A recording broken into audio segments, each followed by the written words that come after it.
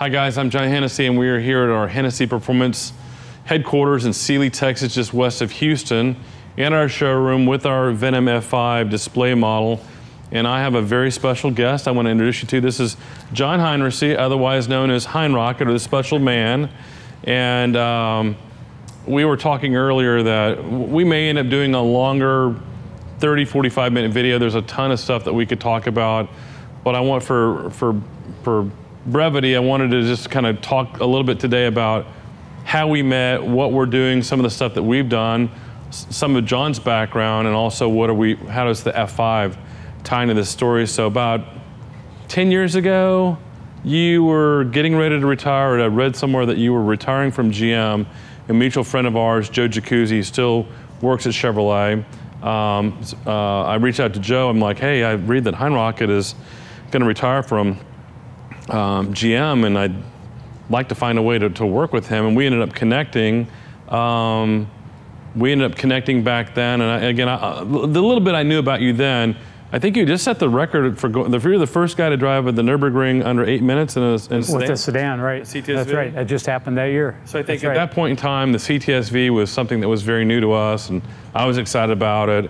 And I'm like, man, if we could get this Heinrocket guy, tell us and tell the viewer a little bit about kind of your background. You ended up at GM. You were there for your whole career, what, 38 years? Yeah, 38 and a half years, just about 39 years. I started in 1970, which seems like an eternity ago. Right.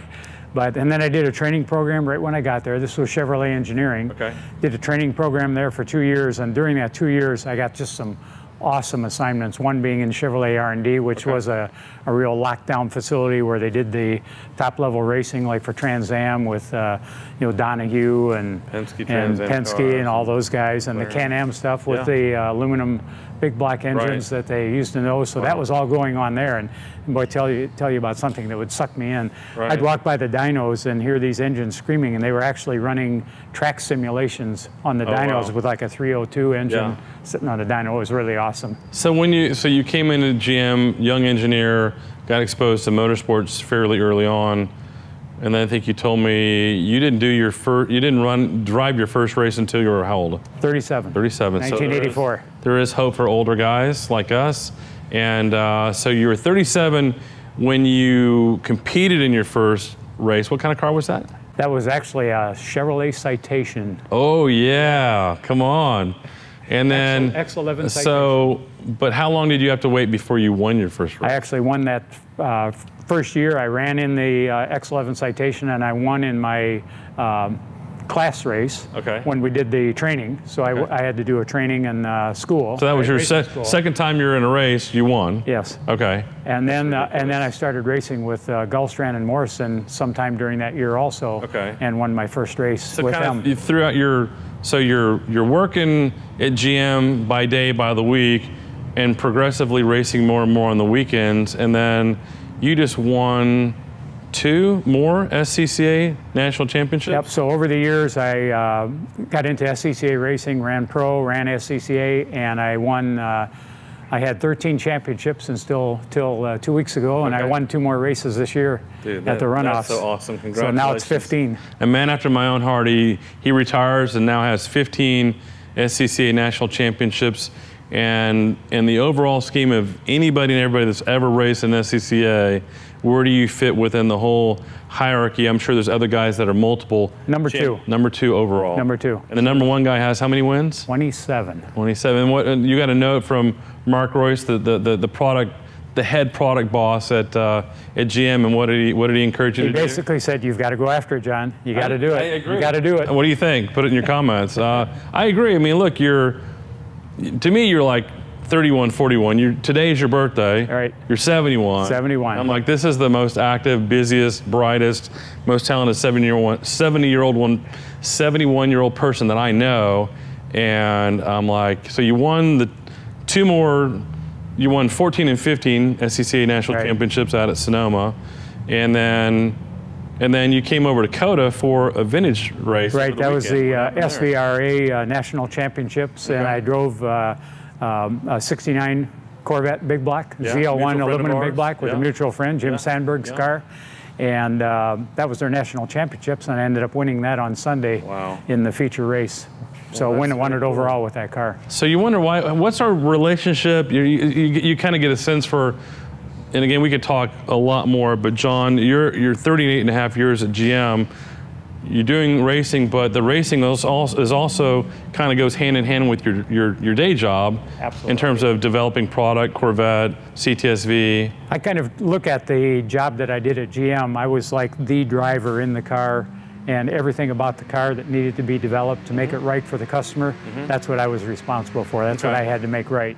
And it's kind of the same thing you do in on a racetrack in a race car. You have to make sure that that car does everything right.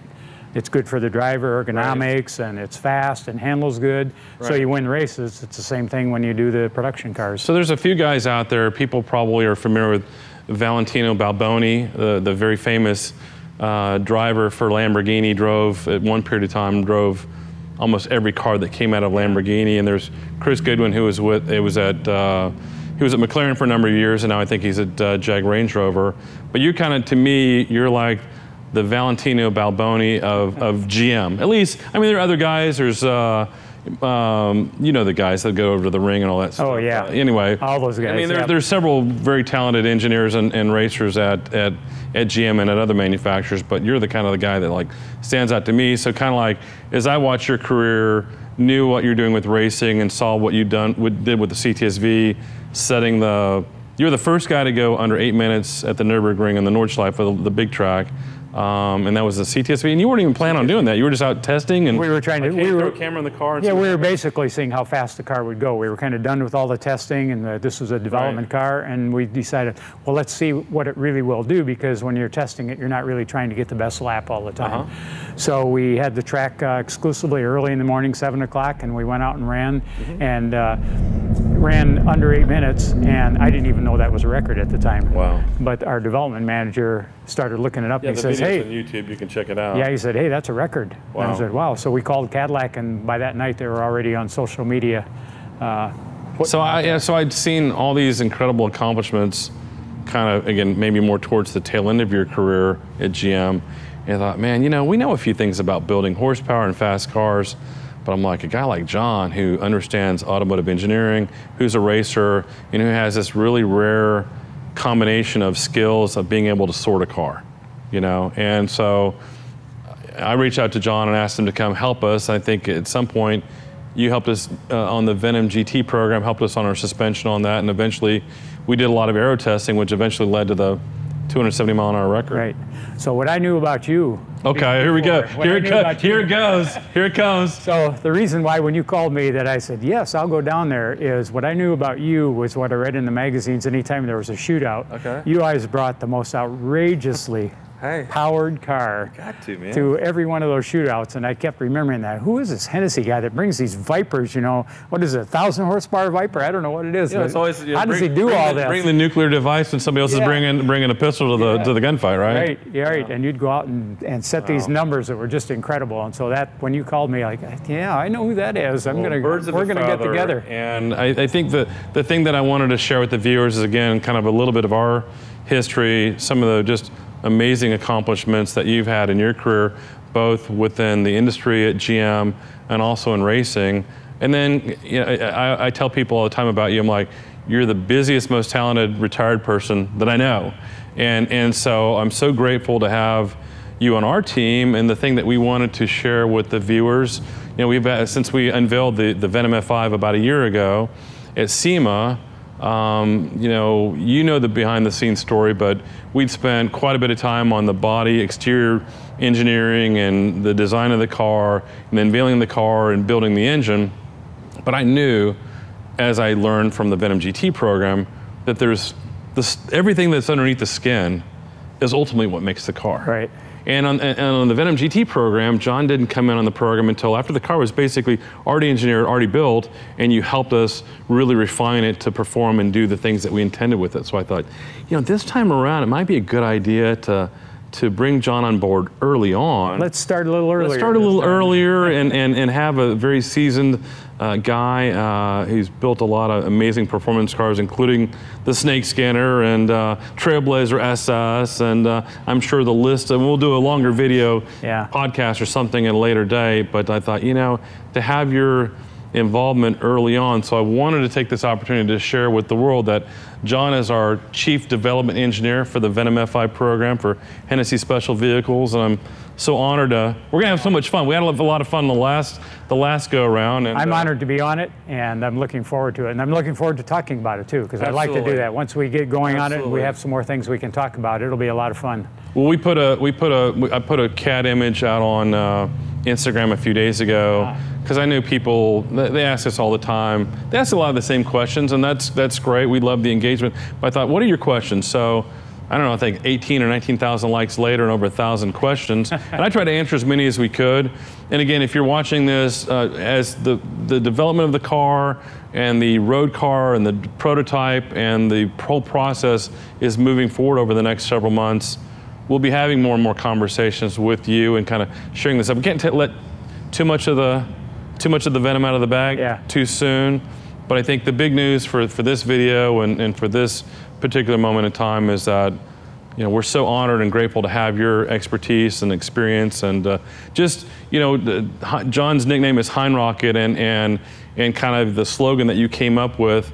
I just paid one of your invoices, so I was looking at your slogan. It says, "Winning is fun." Yeah. You know, and I guess I tell my kids, I'm like, I like to win, but I hate to lose. But I love about you is like we remember we went go-karting one time, and I'm like, I passed you, like your tires weren't warmed up, and I passed you and I bumped you, and kind of as I go, and I think I'm going along pretty good, and all of a sudden, boom, you tapped me and you went around me, and you ended up winning the race, of course. And I just kind of like saw the joy that you get from this, and the winning is fun. Yeah, it is. It is. So we're going to do some winning with the F5. We already have been winning with it, and really appreciate it. And we're going to do some more. Absolutely. All right, man. Thank you. Okay, I'm looking forward to it. All right, thank you, guys.